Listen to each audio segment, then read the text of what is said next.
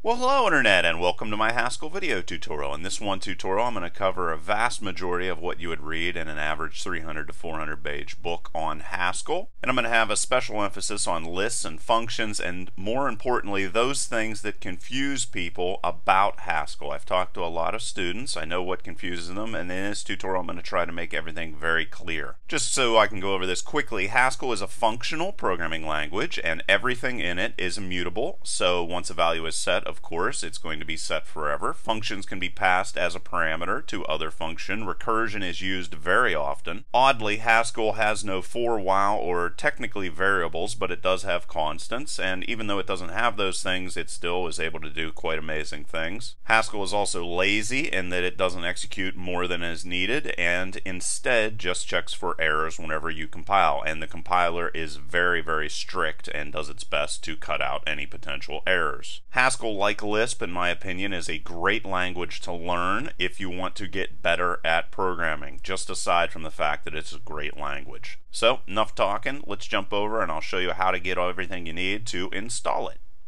Okay, to install Haskell, or the compiler we're going to be using, we're just going to go to haskell.org/downloads, and then you're going to come over here and you're going to pick either Windows, OS X, or Linux, and everything is going to install for you. Just have to click on this, install it. And Windows users, you might need to put a path to the compiler in your path to get everything to work in your command line. And that is basically all you need. Just wanted to let everybody know there is a great book online, and it's free, and it is called Learn You a Haskell for Great Good. A lot of what I did here, I worked with some students that went through this book, and what I'm trying to do in this tutorial is both cover everything that's in this book. However, I didn't use it as a guide. I instead used the problems people had with this book to try to make Haskell more understandable. But once you watch this video, this is a great book and everything should be very clear and you can be able to go through it. And of course, this is not a sponsored link. So enough talking, let's write some code. Okay, on the left side of the screen I have a basic text editor. This is Text Wrangler. If you're on Windows, use Notepad++ or something like that. On the right side I have Terminal, or if you're on Windows, use Command Line. Everything, irregardless of what OS you are using, is going to work exactly the same. Now what you're going to want to do first in your text editor is create a file. You can name it whatever you want, but make sure it has the extension .hs at the end of it. And then we're going to come over to our terminal and we're going to load GHCI, which is going to allow us to compile everything. So I'm just going to type in GHCI, and there we go. Everything is loaded and ready to go on the right side of my screen. I'm also going to load this program over here, which doesn't have anything into it, and I'm just going to type in :L, and then I'm going to type in Haskell-tut, because that's the name of it. And now we'll be able to use everything inside of it. And we're going to be running everything just by going :R, and that's going to run everything on the screen. You're going to see that a lot. First thing I'm going to do inside here, well, if we want to have comments inside of our Haskell code, we just put a -- comments like that. And if we want to have multi-line comments, we put a curly brace and a dash, and then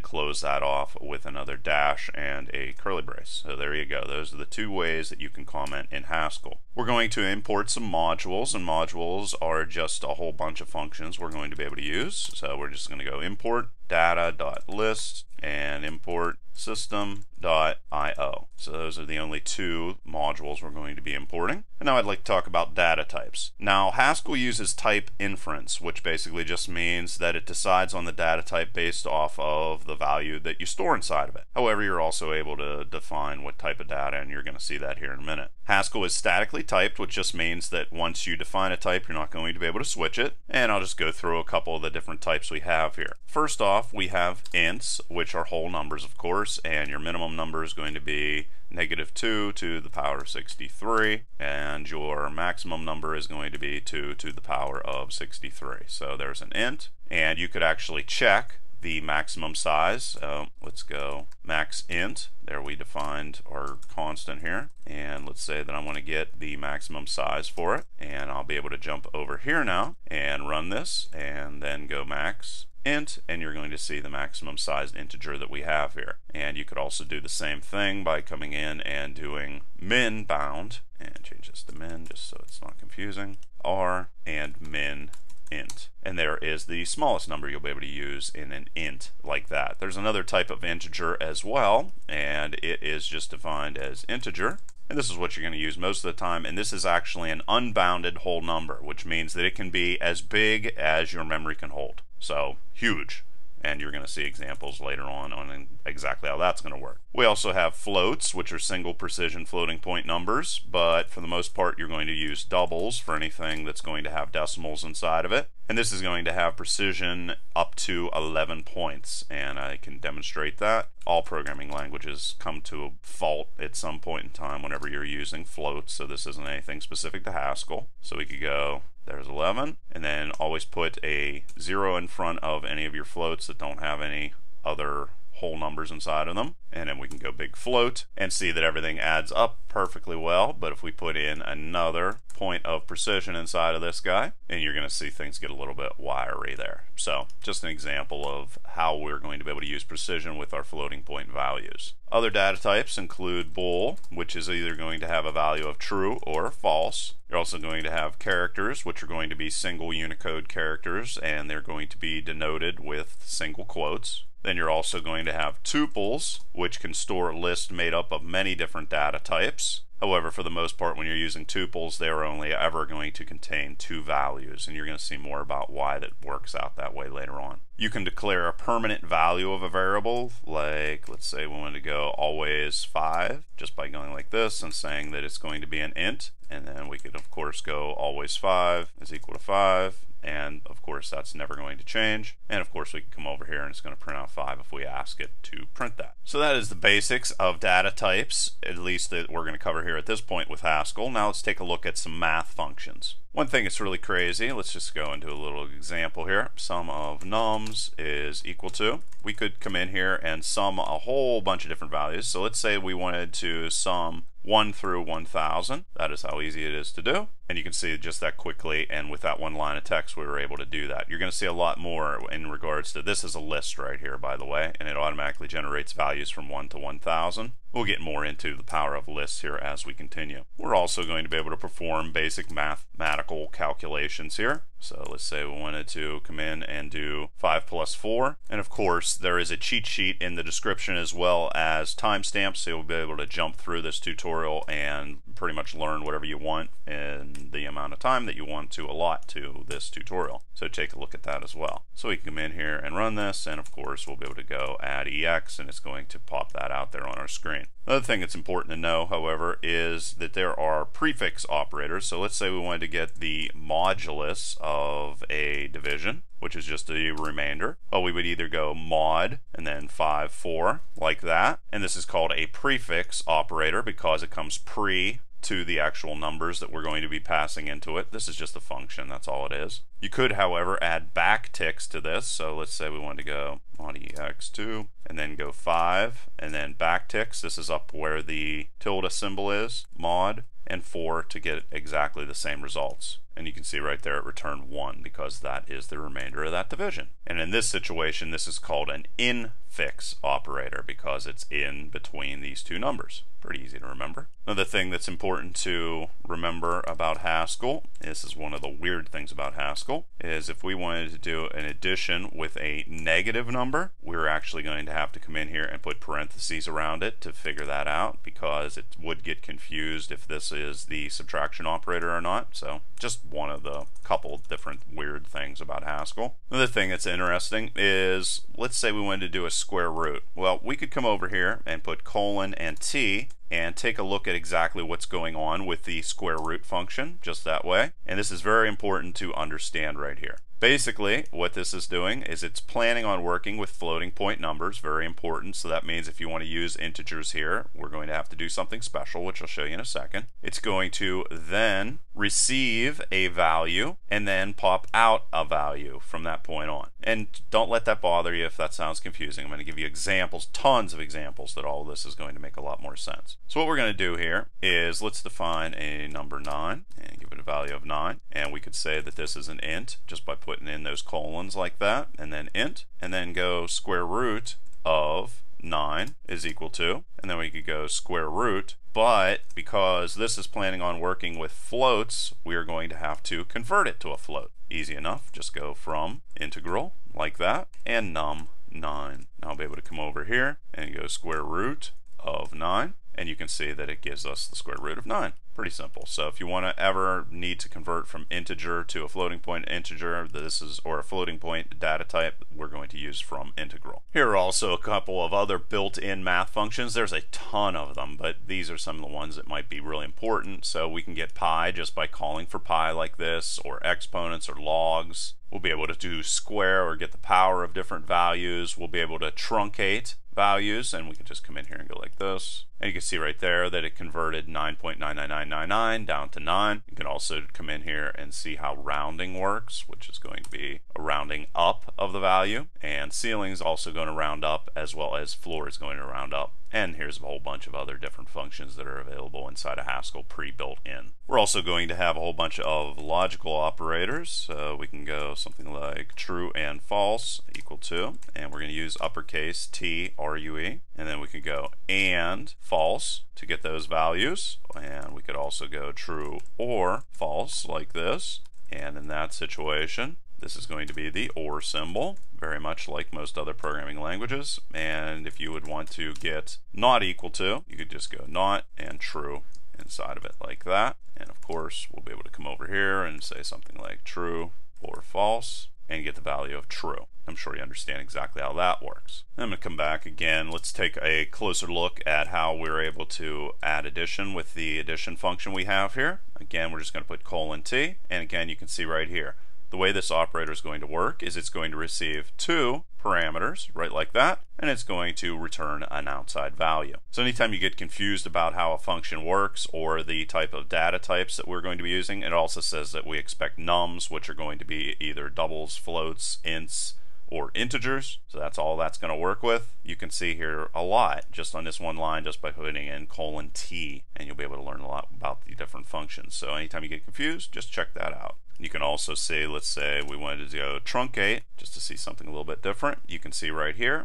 that it expects an a value, which is going to be a real fraction, which is going to be a decimal value, and it's going to return an integer. And you can see how the a's match up, right like that, and the b's match up with this guy right there. Now let's take a look at lists, which are very, very important inside of Haskell. Now lists in Haskell are singly linked, and you're only going to be able to add to the front of any other list. You're not going to be able to just jump around willy-nilly, but that's not really going to cause any problems. So let's say we just go and create a list. This is very easy to do. We'll just come in here and let's say prime numbers 5, 7, and 11. There you go. You just created a list. Now you're going to be able to concatenate these lists, and how we're going to be able to do that is go prime numbers and then concatenate with 2 pluses, and then you could just come in here and throw either a list name inside of here, or you're going to be able to type in a list itself, and you can see the entire list printed out on the screen. You're also going to be able to come in here and use a cons operator to construct a list. This is very important to understand. It's very simple, but it's going to come up a lot later on. All we're going to do is put a colon between each of the list items that we want to combine, and then we're going to put an empty little guy there at the very end, which is going to show that that's the end of the list. And there you can see our list has been created. So remember this guy. This is a way to combine numbers into a list. This is one of the things that confuses people whenever they forget it. So just remember that guy. And if you printed out the cheat sheet, you might want to highlight it just so you can refer to it later. Of course, we're also going to be able to put lists inside of lists. 3,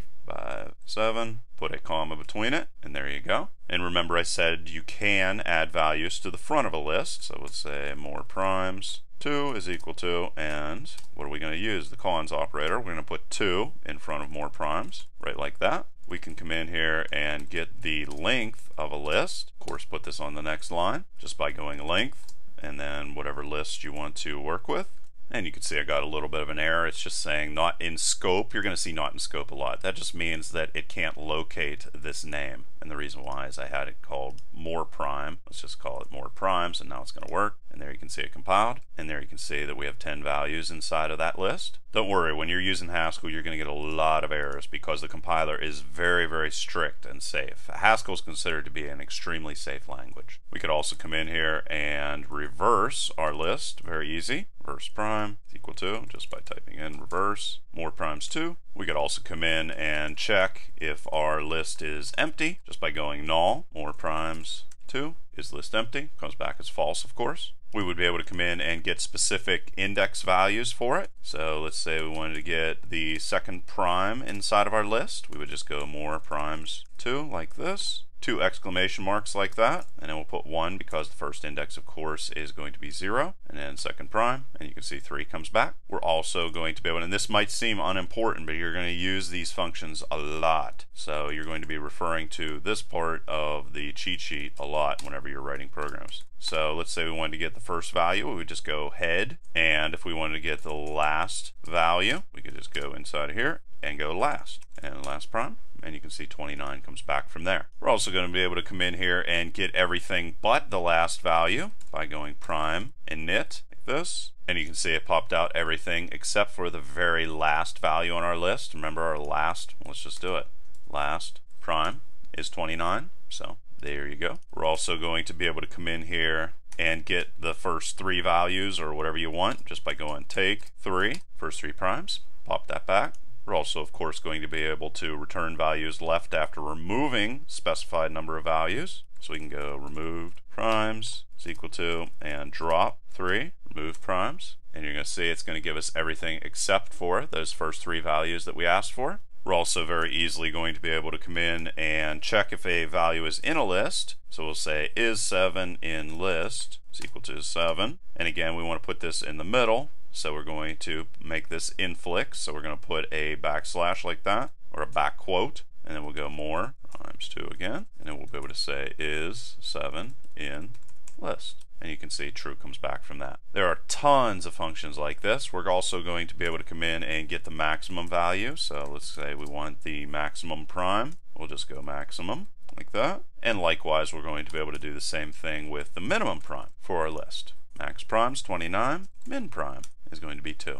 I already showed you how to get the sum of all the values. You're just going to put sum before it and assign it to some variable or constant. We're also going to be able to get the product of values in a list, and the product, of course, if anybody doesn't know, is just the value all can evenly divide by. So let's go and create a new list here just to keep this simple, and we'll say 2, 3, and 5 is our list. And if we want to get the product, we can go product primes equal to, and then just go product new list, and there you can see it's 30. Just to reiterate here, we're going to be able to generate lists. So let's say we want a list generated from 0 to 10. We just go 0 dot dot 10, and there you go. It's automatically going to calculate that for us. What's really cool is we could even come in here and let's say we wanted a list that's just made up of even numbers. We could come in here and define the step between all the different values by going 2 and then 4 and then dot dot 20. That's going to generate an even list. Let's come in here and show you exactly how that works. Even list. And there you can see, generated that for us automatically. We're going to be able to do all kinds of cool things with lists. We could even come in here and generate character lists. So let's say we wanted to come in and do A, and then we also, let's step through here. Let's say we wanted to have every other letter. We could do that. Dot dot Z. Very powerful list functions inside of Haskell. And there you can see every other value popped out there for us. Another thing that's kind of cool is we're actually going to be able to generate an infinite list with Haskell. However, it's only going to ever calculate or create the list up to what you need whenever you need it. And that's what we talk about when we say Haskell is lazy. So it's basically going to just define that yes, indeed, this is going to be an infinite list. And there you go, just don't put an ending value. This indeed is a list that is going to go on forever. However, it doesn't have any need to create it until we need to, let's say we want the 50th item in this list. Then it'll generate the list up to that 50th item, but it will never go beyond that. Because of course it obviously can't create a true infinite list. But it does give you the power to work with numbers that are extremely large. We also would be able to come in here and repeat a value a defined number of times. So let's say we want to go many 2s, and let's just say we want the first 10 values, and this is just going to repeat 2 forever and ever until we tell it we don't want any more. So many 2s like that. Whoops, make sure you are that. Many 2s, and there you can see generated 10 2s for us in that list. All this stuff doesn't seem important, but it will be important whenever we're trying to work with all kinds of ridiculously awesome functions like you're going to see later on. Replicate is also going to generate a value a specified number of times. So let's say we go many 3s. We could also go replicate and then 10 and 3 like that. many threes. You can see it generated 10 threes for us. Also, cycle is going to replicate the value in a list indefinitely. So let's say we want to take the first 10 values, and then we'll call for cycle like this, and 1, 2, 3, 4, 5, like that, cycle list. And you're going to see it repeated those items over and over and over again.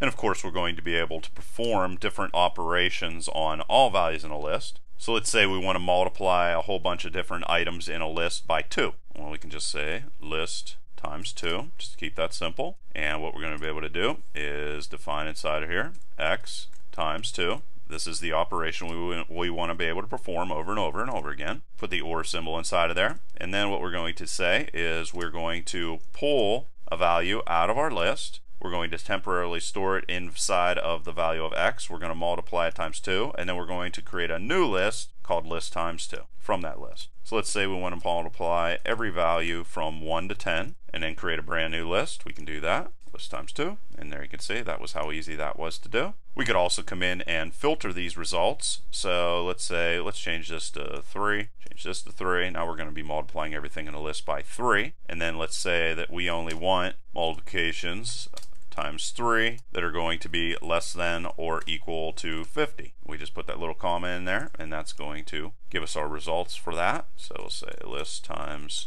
3. And there you can see, gave us all the values, but those values less than 50, or less than or equal to 50 in this situation. And just to create something a little bit more convoluted, let's divide divisible by 9 and 13. That's a really crazy name. But we're going to come in here, and we're going to say x, value of x that's going to go into the new generated list called this convoluted crazy name. And we're going to be pulling the x value out of our list. And our list is going to be made up of numbers between 1 and 500. And then let's say we want to filter these guys.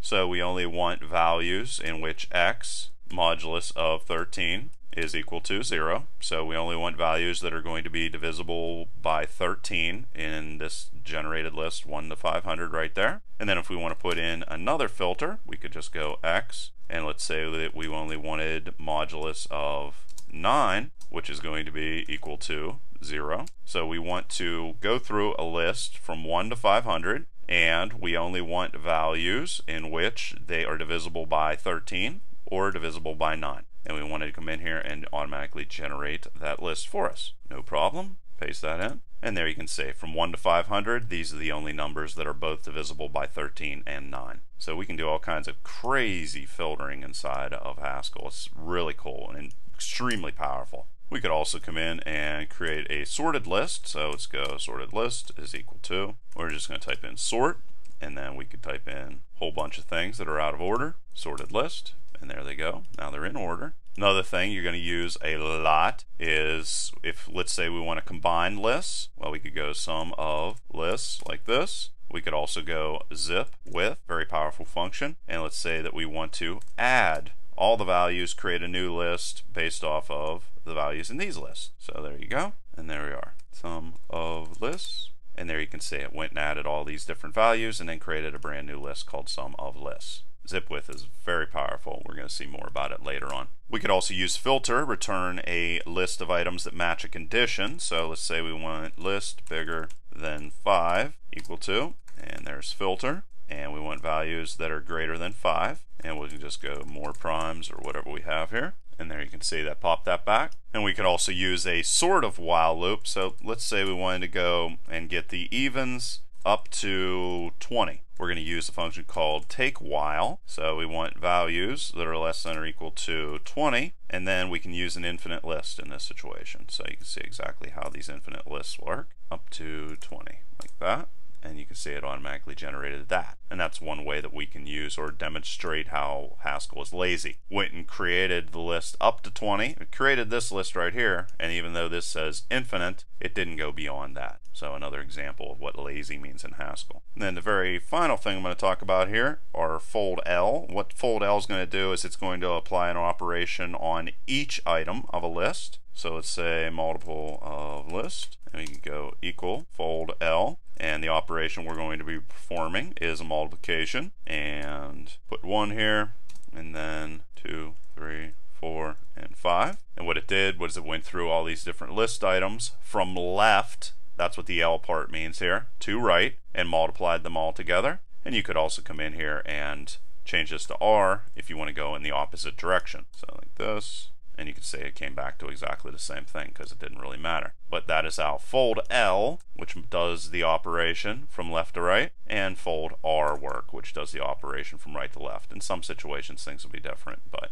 those are the way that those two guys work. So there's a lot about list. I just want to take a second here and talk a little bit more about list comprehensions that are very important, which we've seen a little bit here already. Now, by list comprehension, all I mean is we're going to be performing certain operations on a list. So let's say that we're going to go and get power of 3 for our list. All we're going to do is put this inside of brackets, and then we can go 3n, where the n part is going to be the list items. So just want to make sure you really understand this because it's a very important concept. So there we can go 10, close that off, and what we're doing here is we're generating a list called power3list. It's going to take each of the values out of our list here, 1 through 10, store them inside of there, perform this calculation, store them back inside of there. Just going to touch on this in a second. Power3list, and there you can see it calculated those for us. And of course we can apply filters like you saw previously, and just for the heck of it, let's do another example. Let's say we wanted to generate a multiplication table by multiplying different values in different lists. So what we could do, let's go multiplication table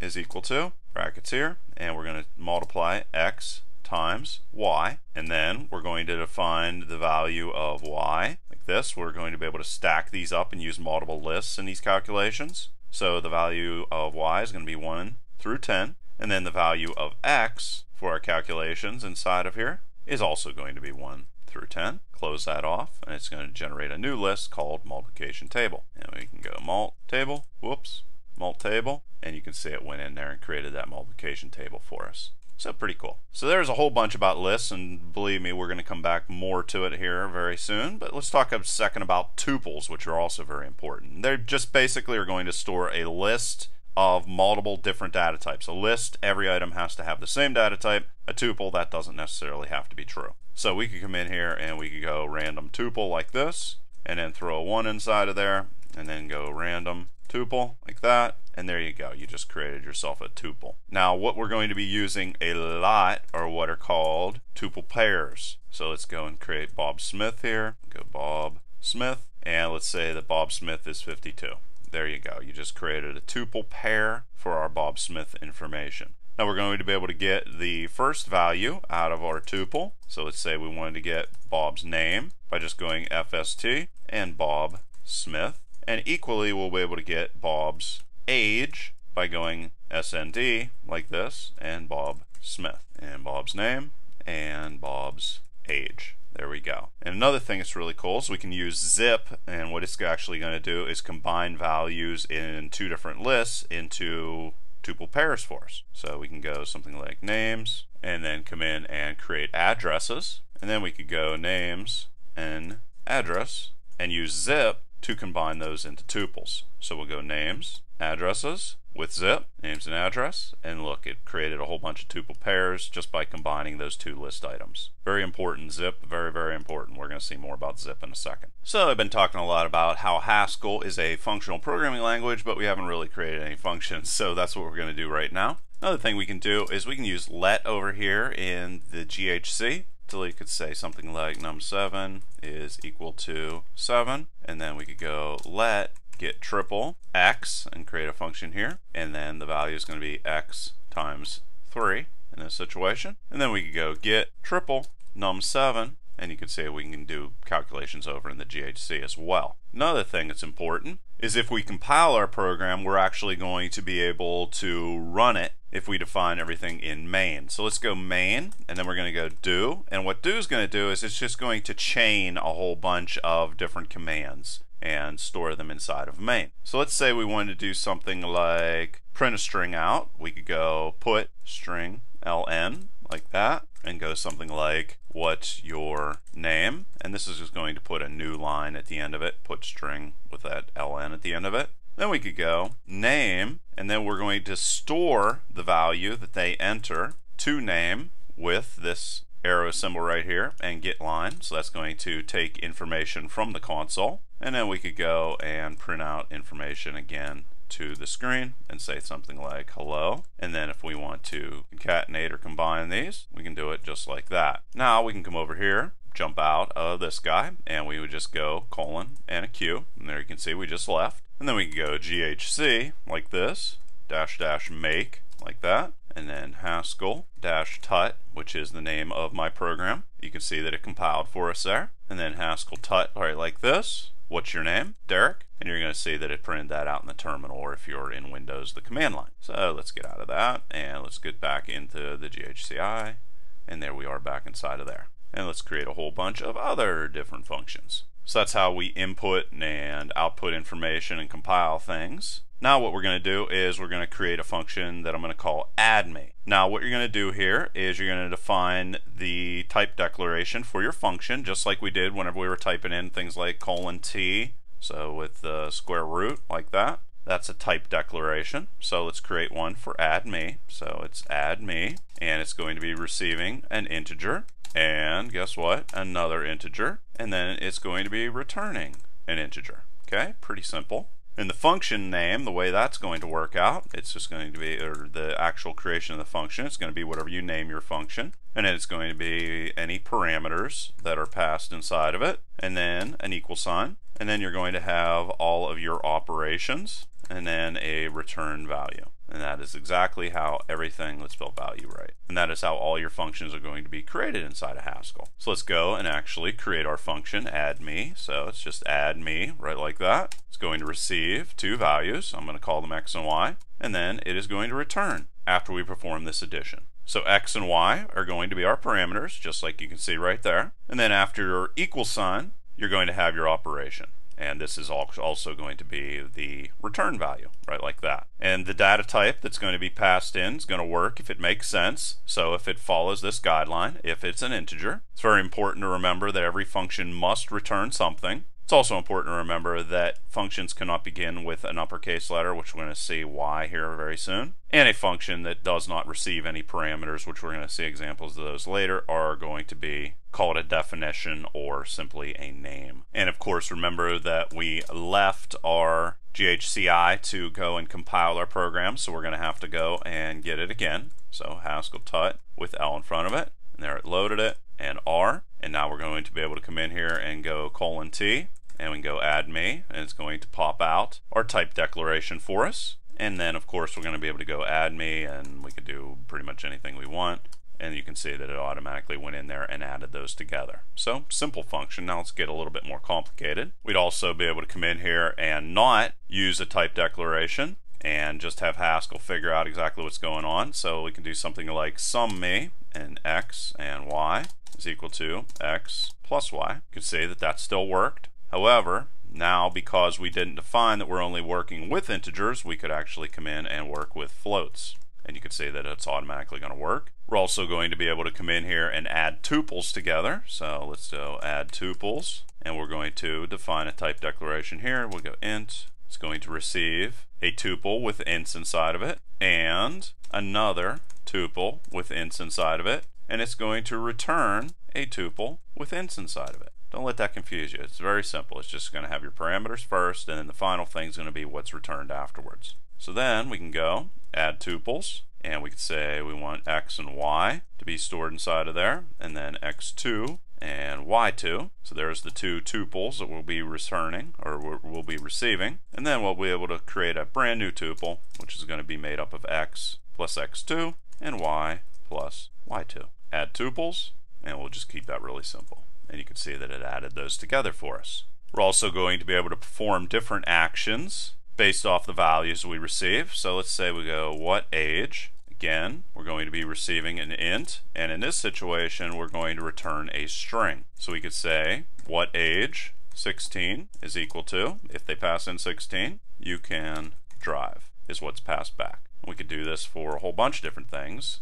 So you could say what age 18, you can vote, and 21, you could say something like, hooray, you're an adult. And then we could say what age, 18, and it pops back, you can vote. And we'll get more into those different things. You could also come in here and go what age, and just throw X inside of there to cover pretty much anything else. and say something like nothing important. So in that situation, if they say what age, and you say something like 40, nothing important pops back. Likewise, you could just put an underscore right here, which is very important. It's used a lot. What age? 56, nothing important comes back as well. Let's talk a little bit about recursion, because you're going to use that a lot. Let's go and create a factorial, and this guy's going to be receiving an int, and it's going to be returning an int. Here what we're going to define is all the different things that we could possibly do. So let's say factorial. Let's say that they pass in a 0. Well, we're going to define that we want to return a 1 in that situation. Otherwise, we want to say factorial. If they pass in anything else other than 0, we're going to go and get that value, and we're going to multiply that times factorial, which is the function. We're going to be calling the function again, and then we're going to be subtracting 1 from the value of n that they pass inside of it. Seems really complicated, but it's not. So let's just save it, and we'll go factorial, and just keep this really simple and set it for 3.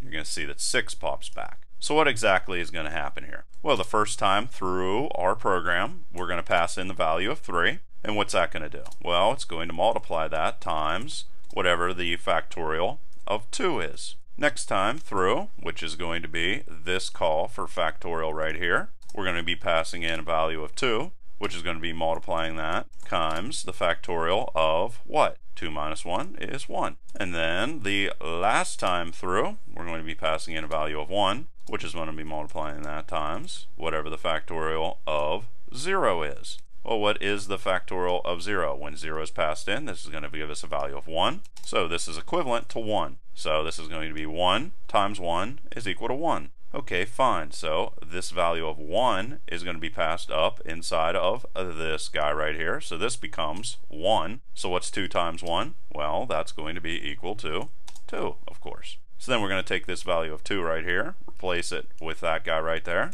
and we're going to get 3 times 2, which is going to be equal to 6. Okay, so it's sort of like a backwards way of moving up until we get a final answer. And that's just a simple example of how we could use recursion inside of Haskell, which we use a lot. Of course, we could also come in here and calculate factorial by just using the product. So let's go product, fact like that, pass in a value of n is equal to, and we could go product, and then let's say, well, we can just go 1 up to whatever the value of n is. And there that is, product fact, pass in 3, and 6 comes back. So that's a really simple and easy way to do factorials, if you were wondering. We're also going to be able to use things called guards to provide different actions based off of different conditions. So let's create type declaration here, and let's call it is odd. It's going to return an integer, or it's going to receive an integer and return a boolean, and then we'll define what's going to go on here. So we'll say is odd. It's going to be receiving n. Then what we're going to do is tab that in, and this is the guard part. If n, and then we'll do a modulus on this as well with infix. So we put those back quotes inside of there. 2 is equal to 0. Well, then we're going to return a value of false. So what this is saying is if the value of n that they passed inside of here, whenever we take the modulus using 2, if that comes out to a value of 0, then we're going to return a value of false. So that means it's even. That's what this is saying right here. We're saying if it's even, return a value of false. Obviously, if we're checking if it's odd, that makes a lot of sense. Then we can come in and go otherwise, like this, return a value of true. So if we know that it's not even, well, obviously true is the answer we want to use here. And otherwise allows us to basically catch everything. It's a default. What's even more interesting is we could go and do something like is even, n is equal to, we could shorten this a lot, mod 2 like that equal to 0. But I wanted to talk about guards because guards are important, and I definitely wanted to talk about that. So let's come in here. We'll do more with guards here in a second. So we could say is odd, and then we could say 67. It's going to come back as true. If you just wanted to check is even and see if it actually works, yes, it does indeed work. So it's just 2 different ways that we can do that, and that's the way the guards work. Let's go and use something with guards that maybe makes a little bit more sense. We could say something like what grade, and this is going to receive an integer like that, and it's going to return a string. Now let's define it. So we could say something like what grade, and they pass in an age. Then we could use a guard here, and then we're going to throw in a condition. So if the age is greater than or equal to 5, and then we could stack this up and say something like age is less than or equal to 6, then the string we're going to return, remember we're returning a string, is going to be kindergarten. And then we could do this for a couple more of these guys. This, and we could say if age is greater than 6, age is less than or equal to 10. I'm just making this up as I'm going along here.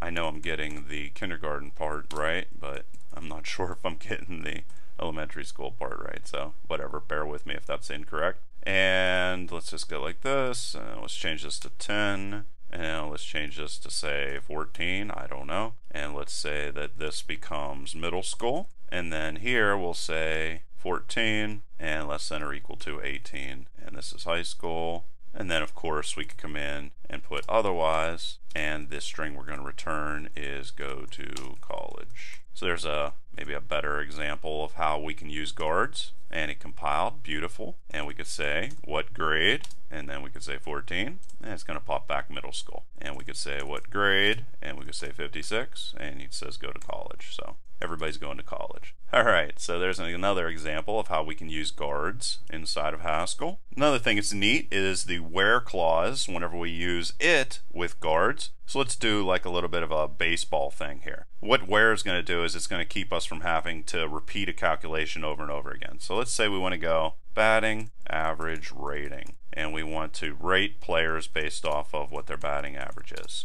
Well, in this situation, this is going to receive a double and another double, and it's going to return a string. So then we can actually create our function here now that we defined what it looks like. So batting average rating, and it's going to receive hits and at bats. Those are the two guys we're going to get. We're going to use guards here, and we're going to say average. You're saying, oh, what's average? Well, we're going to define that in the where clause. So if average is less than or equal to, and remember we got to put a 0 in front of there, 200, well then we're going to return a string that says terrible batting average. And then we can go average and say less than or equal to 0.250, and we could say average player, and then average less than or equal to 0.280, and we say you're doing pretty good. And then otherwise, well, that means the player is doing pretty doggone good. Their batting average is above 280 because this is catching everything underneath of there.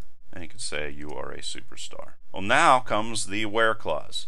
And this is where we're going to calculate average, so we didn't have to calculate it every single time inside of there. And we're going to say where average is equal to hits divided by at bats. So there we are. Now there's the where clause. And we could go batting average rating, and we could pump in something like, we have to do hits, so let's go do something like 20, and then at bats is 100, terrible batting average, and then we could come in and change this to 30, you're a superstar. So you can see there's not much difference between a superstar and a terrible batting average in baseball, and more importantly you can see how guards and where work. And now let's take a look at how we can access list items in pretty interesting ways. So let's go and create another function. It's called get list items, and it is going to receive a list made up of ints, and it's going to return a string. And then let's define what's going to happen here. Well, if get list items is passed an empty list,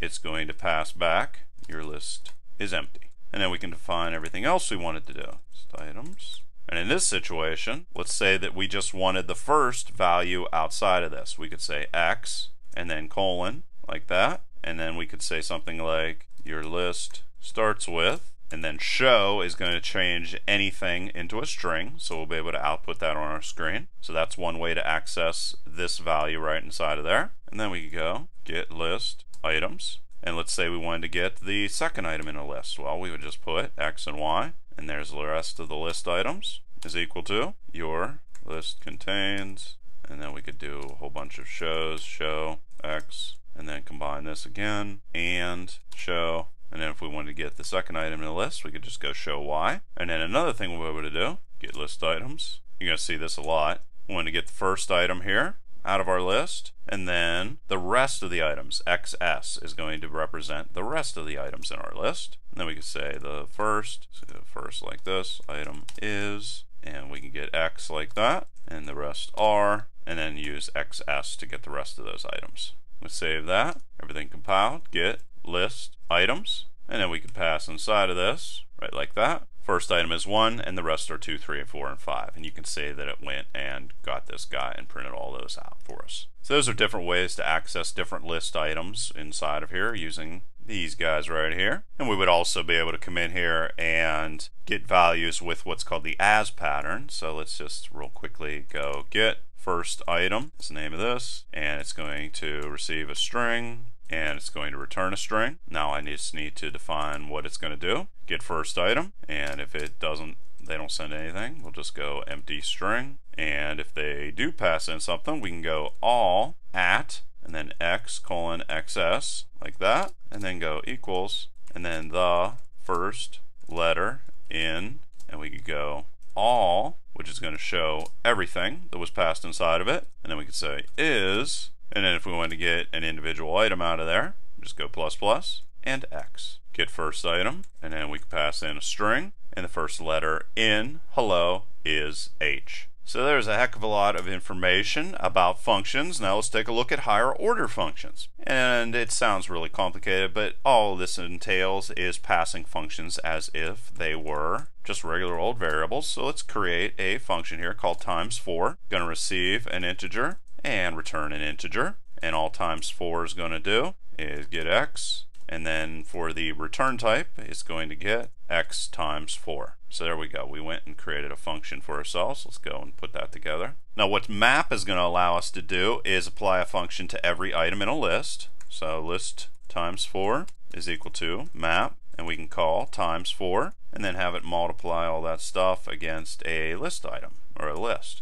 List times 4, and there you can see it did that quite easily. We could actually come in here, you want to see how map works, we can go and make map. So let's do multiply by 4. What it's going to do is it's going to receive an integer list, and it's going to return an integer list. We could then go mult by 4, and if they pass us an empty list, we're going to pass back an empty list. And now we could go mult by 4, and we're going to be getting a whole bunch of different list items. We don't know how many, so in those situations you very often use x and xs if you're going to be processing a whole bunch of these guys. So like this, and we'll go times 4. We're going to be calling this function that we created right here.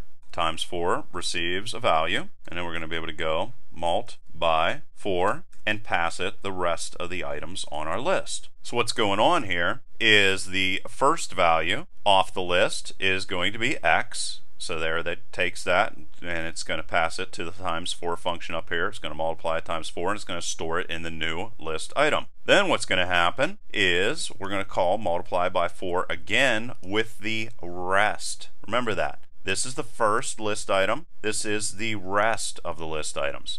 This is going to be passed back into mult by 4 again. The first value off of this new guy is going to be chopped off, and then it's going to multiply that times 4 and store it in the list. This is one of the concepts that I see students get confused about. So okay, first time we're getting into this function. Let's just keep it nice and short. First time we come through here in mult by 4, the value of x is going to be equal to 1. xs is going to be all the other stuff. So xs is going to be equal to 2, 3, and 4. So the 1's gone. So we multiplied 1 times 4, and then we created a new list item called mult by 4. That list, let's not worry about that. So what's going on here? First time this list is passed into multiply by 4, the x is chopped off, the value is 1, and xs is going to be 2, 3, 4. Well, now we can take 2, 3, 4 down here, copy that out of there. Second time through, now we have 2, 3, 4. So what's the value of x whenever it's coming through here this time to be multiplied times that? Well, it's going to be equal to 2.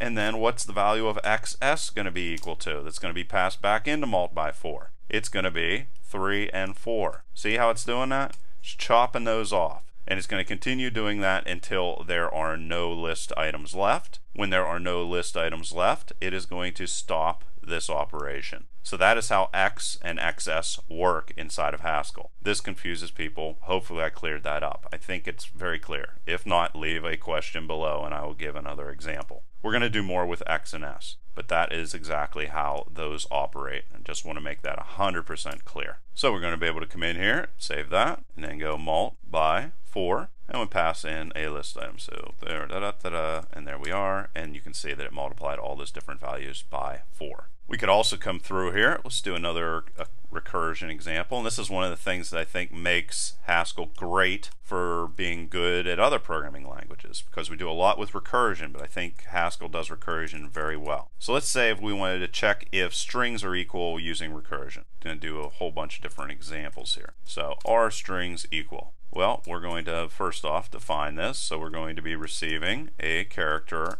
list, which is what a string is, and another character list, and then we're going to say are they equal, which means we're going to be returning a bool. Well, let's define exactly what this is going to do. Are strings equal? Well, if they pass in two empty lists, well, the answer is going to be true in this situation, or at least that's what we want. Are strings equal? Here we're going to be checking a whole bunch of different values, so we're going to be using x and xs. But we also want to be able to check two lists, so we're going to be using y and ys. So we're going to come to our answer by just checking if x, this guy, the first item in our list, is equal to y, the first item in our second list. And because there's more than one character inside of here, we're also going to call our R strings equal again, and we're going to pass in the values of x, xs, and ys, which are all the remaining unchecked rest of the values in our list. Pass that back in there, and it just slowly cuts down the size of the list until it's empty. There's none left. And then finally we can say R strings equal, like this, and for anything that isn't an empty list or isn't a list item, we're going to cover this by just saying false, because we're angry and they shouldn't have passed in garbage into our function. And we compile that, and then we can say R strings equal, and we can pass in hello, and then we can pass in hello again. And you can see that it comes back true, and then hello, and then we can say you, and you can see it comes back false. So I just want you to really understand this, because I think this is the thing, based off of talking to students, that confuses them about Haskell. And it shouldn't, because it's easy. It's a little weird, but it's not that hard to figure out. I'm sure you guys get it. So now let's say we want to pass a function into a function, because we said we wanted to do that. So let's do multiplication. And here what we're saying with int and int is that we expect a function to be passed inside of this function that is going to receive an integer and return an integer. And then after we do that, we're going to return an integer. So this is defining a function that is going to be passed into our function. So we can go do mult and func, where func is equal to 3. Actually, the function I want to pass inside of here is times 4, so let's throw that in there again. So the function that's going to be passed inside of here is going to be times 4, and then it's going to take that function and pass 3 into times 4. Okay, so that's all that's saying right there. And we can actually do this. Let's just go number 3 times 4 and call do mult and then pass times 4 inside of it. And yes, that's legal. We can do that. So we're saying this in essence is going to store that value for us. There we go. And you can see that 12 pops back. So all we did was we defined a function called times 4. We passed that into this function, which we have right here. Pass that inside of there. Then this function, its job is to take the function that was passed in, which was times 4, pass 3 inside of it. 3 times 4 is going to be equal to 12, and then it stored that value inside of here and printed it out to the console. So that's how we can receive functions, but we can also return a function. So let's create another one called get add function. It's going to receive an integer, and it's going to return a function that's going to receive an integer and return an integer. We can pass the values into the function, so we can go get add function, xy is equal to x plus y, and then we could go and define a function that adds 3, for example. So let's say adds 3 equal to get our add function. It's going to get 3, so it's going to take this 3 right here, is this guy right here, and then what it's going to do is it's going to return that function and then store it inside of adds 3. Now what we could do is 4 plus 3 is equal to adds 3, and then pass 4 into that. And if we do that and run it, we could say 4 plus 3, and it's going to give us the value of 7. So there's an example of how to return a function from a function, and one weird way we can use it. One thing is neat is we could of course use this with map as well. So let's say 3 plus list is equal to, and call map, and then go adds 3, and then have it work on a list for us. 3 plus list, and there you can see that worked for us. And now let's take a look at lambdas real quick. You know, lambda, just to keep it very simple, is just a way for us to create functions that don't have a name. And so let's say we wanted to go double 1 to 10. and we could just create map, which is just going to execute a function on a list for us. How we define a lambda that doesn't have a name, so just put a backslash like that. X is what it's going to be receiving. What it's going to be returning in this situation is whatever the value that was passed into it times 2. And then in this situation, we can just pass inside of there a list from 1 to 10 and double 1, 2, 10. And there you can see it did that for us. Just a real quick example of using lambdas. Not that complicated, so I don't see any reason to focus on them too much because I have a whole bunch of other things to do. Let's also talk about conditionals. Now there's comparison operators, which we've seen already. So there's less than, there's greater than, there's less than or equal to, greater than or equal to, and then not equal to, which is a little bit weird. It's a / and it equals. And we already saw the logical operators are going to be and, or not. And I already showed you exactly how those are going to be used inside of Haskell. You could actually use if statements inside of Haskell, even though they're not used quite so much. We can go double even number, for example, and we can pass in y to this, and then we could say something like if y, and then let's do an infix here with mod 2 not equal to, let's just use not equal to here, 0. Always you have to have an else if you're going to be using if inside of Haskell. Then we're going to say then y, otherwise y times 2. And this is going to do exactly what it says. It's going to double only the even numbers, and it's not going to double the odd numbers. So we could say double even number, pass in 100. You can see that that worked. However, if we come in here and change this to 101, it's just going to pop back 101.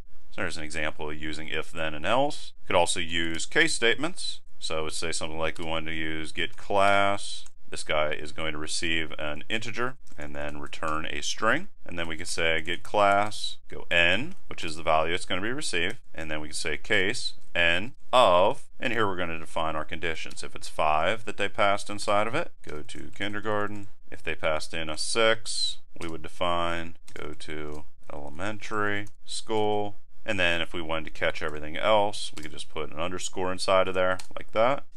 Go away. There we are. Get class, and we could say 6, and you could test everything else. So there's an example of conditionals. Now we can briefly go over modules. These are modules up here that we loaded, of course. I'm just going to do a real quick example. Basically, a module is just going to contain a whole bunch of functions that you're going to be able to use in your other programs and load them. Well, you already know how to load them with import. And to create one, you're basically just going to have all of your functions inside of another program, another file. And then at the very top of the module, you're going to type in module, and you can say something like samp functions, like that, and then you're going to list all of your functions that you're going to have inside of your module, so even numbers, whatever they're going to be, and then you're going to type in where, and then you're going to have all of your functions listed. And then if you wanted to import this guy into your program to use it, you're just going to type in import and sample functions. Okay, so there's modules, pretty simple. Now let's talk about enumeration types, which are basically going to be used when you want to define a list of possible types. And to create an enumerated type, you're going to type in data, and let's say I want to do baseball player, and then define all the different types of baseball players I could have. Well, I'm going to have pitcher, and I could either have this on one line like this, or I could put this down here like this if I'd want to, if it looks a little bit neater. There we go, looks a little bit nicer. You can do whatever you want. And you could say infielder, and then we could say outfield.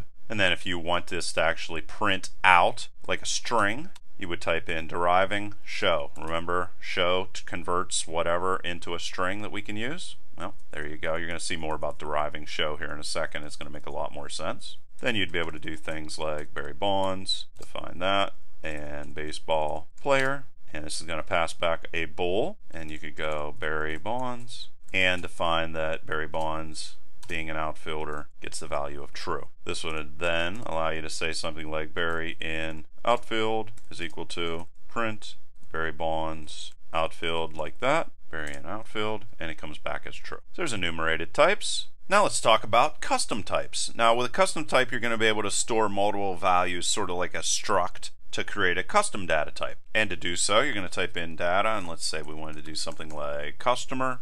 Of course, put a space between here. Then you're going to type in customer again. Then you're going to find all the different types that you want inside of it. So let's say we want 2 strings and a double. Once again, you're going to say deriving show, which just means we're going to be able to use this as a string. You're going to see here in a moment exactly what that means in a lot of detail. Now we'd be able to create a new type here using our custom data type, which is customer. And then to set the values for it, we're going to pass in customer and then some information about that customer. So let's say the first name or the whole name, the address, and a balance that they owe us maybe. We could then come in here and define a function that's going to work with this, like getBalance. And what we're going to say here is we want to find the right customer by passing in the customer's name, and to do that we just say customer, and then what it's going to do, of course, is pass back a double, which is the customer's balance. Now to get that balance, what we're going to do is go get balance like this, and then we're going to pass in customer inside of it. We don't care about the name or the address, so we're just going to put 2 underscores there and have B represent the balance, which we do want, and then pass back balance. Now what we could do is just come in here, run that, and we could say get balance for Tom Smith, and it's going to return Tom Smith's balance for us. Do something a little bit more fun here. Let's go and create another data type. So let's say we want to play rock, paper, scissors. So RPS is equal to, and all the different types. This is just an enumerated type like we just saw a second ago. So rock, paper, scissors, like that.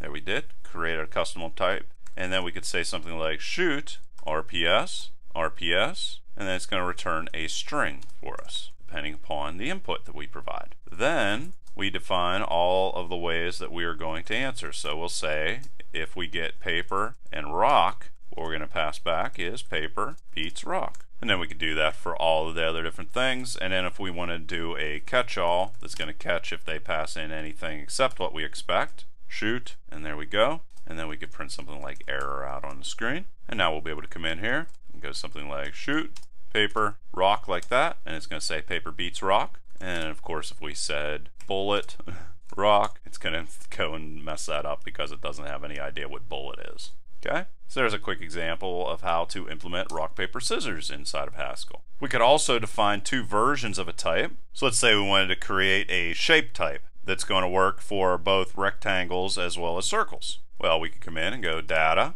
shape, like that, and then define circle, and a circle is going to receive or contain 3 floats, while a rectangle is going to have 4 floats. So first 2 and first 2. And what this is going to represent for us is the first 2 floats for our center are just going to be the x and y coordinates, and the last one's going to be the radius. And then for our rectangles, we're going to have upper left hand corner coordinates x and y, and the bottom right hand corners x and y. Now if we want to be able to print these out, we're going to go deriving show again. Now what we could do is define an area function that's going to receive a shape and return a float. And how it's going to calculate is if it gets a circle, we can just take the radius for it and then go pi times the radius squared. And then likewise we could go area. If we get a rectangle, we can go x, y, x2, and y2 coordinates that are going to be passed inside of it, and then go get the absolute value of x2 minus x times the absolute value of y2 minus y, and it's going to perform the right calculation depending upon the data type that's passed in. Another thing that's important to remember with Haskell is you're going to see dollar signs a lot, and what that means is we want to get rid of these parentheses. So if you want to get rid of those parentheses, you would put a dollar sign inside of that and then get rid of that, or a dollar sign right here and then get rid of that. So that's all the dollar sign does, is it gets rid of parentheses. And that just means that anything that comes after it takes precedence over anything that comes before it. And of course, make sure we come up here and call that circle. Spell that right. And I'll let you play around with that on your own. Let's also talk a moment about the dot operator and how that works. Basically, it's going to allow us to chain functions to pass output on the right to the input on the left. So let's say we want to go some value and put string length, which is just going to print stuff out to the screen. We could go show, like that. 1 plus 2. Okay, that's one way to do it. Another way to do it with a dot operator is to go some value. Let's just call it 2 so that it doesn't freak out at us. It's the same thing. We could also go put string length like that, dot show, and then let's use the $sign as well. We could go $, 1 plus 2. So that's just a way for us to be able to chain those values together. And then we can go some value 2, and of course it's going to give us an answer of 3. And we could also come in here and go and get the area of our circle just by going area like that, and it's a circle, and we'll go 50, 60, and 20. And then likewise we could do area of rect is equal to, and then we can call area, and what the heck, let's do $sign again, just so you're used to that. Rectangle, 10, 10, 100, 100, area of circle, and area of rect. So that's how we can perform some custom types or create custom types and a whole bunch of other different funky little operators that are special to Haskell. Now let's take a look at type classes. Now type classes are going to be things like num and equals and ord and show. Remember I kept saying we're going to talk about show? Well, now's the time to talk about it. Those are type classes. And type classes are going to correspond to sets of types which have certain operations defined for them. So for example, our addition operator is going to work with parameters that use num, and you can actually see that if we come over here and just go t plus, there you go. You're going to see that it works with nums, and that's a type class. And that what this is basically saying here is for any type A, so it could be ints or doubles or whatever, as long as it's an instance of type num or type class num, we're going to be able to add it. Okay, so that's what that's saying. And of course it also says that it's going to take 2 values and return 1. Of course, that are also all going to be of type num. So what we can do is we can come in here and let's say we want to create a custom data type of type employee equal to employee, and it's going to receive a name string, a position, which is also going to be a string, an ID number, which is going to be an integer, and then what we can say at the bottom of it is deriving EQ and show. So we're going to be able to show that these employees, because we're defining it here, they're first off going to be able to be shown as strings, but also they're going to be able to check for equality between them. Okay, so we have those defined, so we can create 2 employees. So let's create Sam Smith and Pam Marks. And you can see here I define the names and the position and the ID numbers for them. So we could save those, and we could also come in here and go is Sam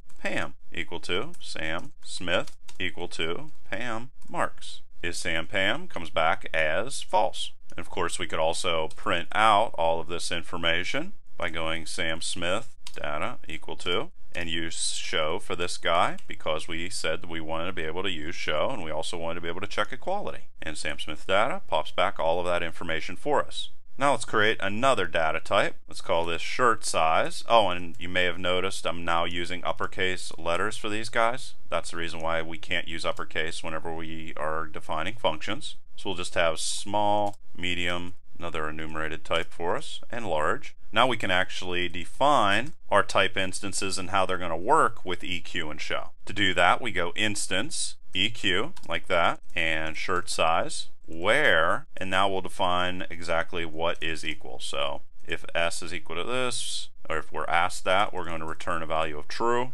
Medium equal to medium, yes, that's going to come back as true, and we're defining or overriding what the EQ type class does for us, or says is true. Large equal to true, and if they ask us for anything else, we're going to say that it's false. And we could also define how show is going to work, so we'll go instance show, and we can override it and have it do whatever we want. Where, and in this situation, if they ask us to show S, what we're going to say is, instead of S being displayed, we want small displayed. And if they want us to show M, we're going to say that we want medium to be displayed. Now we can do things like check if small is in a list, so we can say something like small available. We can go S, and Elem is going to check if something's in a list for us. And of course, in this situation, it will be. We could also come in and go the size is equal to and call show S. Got a little bit of an error. Need to put an equal sign inside of there. And then we could say something like the size, and you can see small pops back. And we could also check small available, and you can see that that comes back as true. So that's how we can override or define those type classes. We could also define a custom type class that's going to check for equality. So let's come in here, create another one of these guys, class, and we're going to use my equal, and use my custom guy. So where, and in this situation I'm going to say r equal, And here A is going to represent any type that implements the function r equal. So we're going to say r a da, da, da, da, and in that situation we're going to return Boolean, and then we can go instance for my brand new equals. What I was going to do is for shirt size. Let's just do it that way. Pop that in there. Where then we'll say r equal, and if we get two smalls, we're going to pop back true. R equal, two mediums true, two larges true, and otherwise false. And now we'll be able to say new size and call r equal M&M like that, and new size comes back as true. So that's how we define our custom type classes. Now let's take a look at I/O. So let's create a little function inside of here just to review. Remember, do is allowing us to chain a whole bunch of different things together. So we can go put string, what's your name, like I did before. I'm then going to be able to get keyboard input, putting that little arrow inside of there, and get line like that. Going to be able to output information. Again, get rid of the parentheses with that, and then we'll say hello, concatenate these together with name. Run that, say hello, like that. What's your name, Derek? Hello, Derek. There he goes, talks to me. So just a quick little review of how we're going to be able to get input and then output. And now let's take a look at file I/O. So let's say we want to write to a file. Well, we would just go. It doesn't have to be write to file, it can be whatever. We're going to be chaining a whole bunch of functions, so we'll use do. We need to open a file that we want to work with, and we use open file to do that. And we pass in the name of the file that we want to open, and we want to write only to it. So we're going to say write mode. To put text into that file, we're going to go h put string line like that. Pass in the file handle that we have right here, which is this guy right here, and then we'll put inside of here random line of text. There we go. That's what we're going to write to our file. Well, make sure we close that off at the end, and then very importantly, make sure we close our file, release that. And that's how we write to a file. Pretty simple. We want to read from a file. Read from file is what I'm calling this. Can be called anything, of course. And then, of course, we're going to say, let's go and reopen that file that we just created and wrote to. To open a file, for read mode, we go open file, and we type in the name of the file we want to work with. You can work with any type of file. I'm using text files here just because don't have to worry about anything funky in regards to messing with them. If we want to get the contents of the file, we just go contents, and then we'll just say h get contents, our file handle, the file, and then we can say put string contents, and then of course just like before, close our file. There we go, and it compiled, and we can say write to file, and it wrote to it, and then we could say read from file, and it printed it back out on the screen. So that's how we both write and read from files inside of Haskell. The final thing I wanted to cover here was a video actually done on YouTube that a lot of students have asked me questions about in the real world, so I thought I would cover it here. Now that piece of code actually generates the Fibonacci sequence, and how it does it is it goes equals 1, it creates a list with all the Fibonacci numbers inside of it, and of course, you know, this is the cons operator, which is going to combine these two values right here. And I'm going to go through this line by line and explain exactly what's going on inside of it, because I received a ton of questions about it. Alright, so you can look at this while I'm typing this out on the screen and see if you can figure out exactly what it's doing, and then what I'm going to do is actually explain what it's doing. Fib, tail, fib. So what this is doing is creating a list that is going to be made up of the Fibonacci sequence, and this is an equal sign. Sorry about that. Okay, so what's going on? You could pause the video and work it out yourself. Otherwise, I'm going to actually go through and talk about it and explain exactly what's going on. Fibonacci sequence, if you don't know, is going to be a whole series of values in which the two previous values are going to add together to make the next value. So then this goes to 3, and this goes to 5, and of course this goes to 8, and then this goes on forever and ever and ever. Alright, so how exactly does this create an infinite list of Fibonacci numbers? Well, this is basically creating a list from left to right. It's also using recursion down here, and it's using zip right here to create pairs using the contents from two lists and throwing them into a tuple. So what it's doing is it's starting off by creating our list, and that list is going to start off with the values of 1 and 1. There we go. And it's going to continue generating numbers. But from the very beginning, we have a list that has the value of 1 in the first index and 1 in the second index. Now we come down to this guy right here.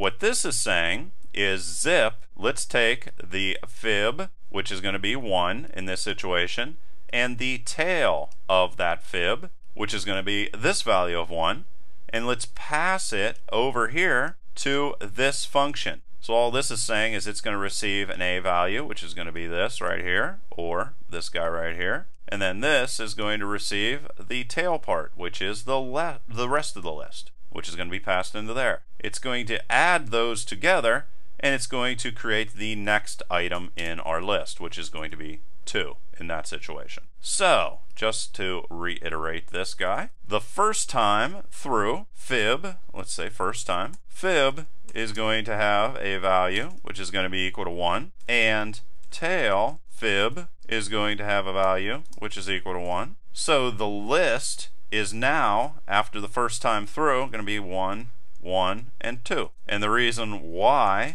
is going to be because A is going to have a value of 1, and B is going to have a value of 1, which is going to give us a final value of 2, which is going to be stored in our fib list. Remember, this list is going to be created from the left to the right, so you can almost see this slowly expanding on its own. This is generating the rest of the list. Second time through, fib is going to have a value of 1, which is going to come from this guy right here, and tail fib is going to have a value of 2, which is this guy right here. So after we go through that the second time, we're going to have 1, 1, 2, and 3. And that is how it is going to expand itself. And the reason why is A in this situation is going to be equal to 1, that guy right there, this guy right here, and B is going to be equal to 2, that guy right there, and that's how we're going to get our 3. Now by doing it this way, what we're going to do is we're going to be able to come in and do something like fib 300 is equal to fib, and let's say we want the 300th Fibonacci number. We're going to be able to get it by going fib 300, and there you can see. And you can also see how giant numbers can be inside of Haskell, which is pretty ridiculously cool. And then of course we could also come over here and say take the first 20 fib numbers to get those. Okay, so hopefully I explained that pretty awesome example that's on YouTube, but I get asked about it all the time, so I thought I'd cover it at the end of the video. So there you go, guys. There's a heck of a lot of information about Haskell. Please leave your questions and comments below. Otherwise, till next time.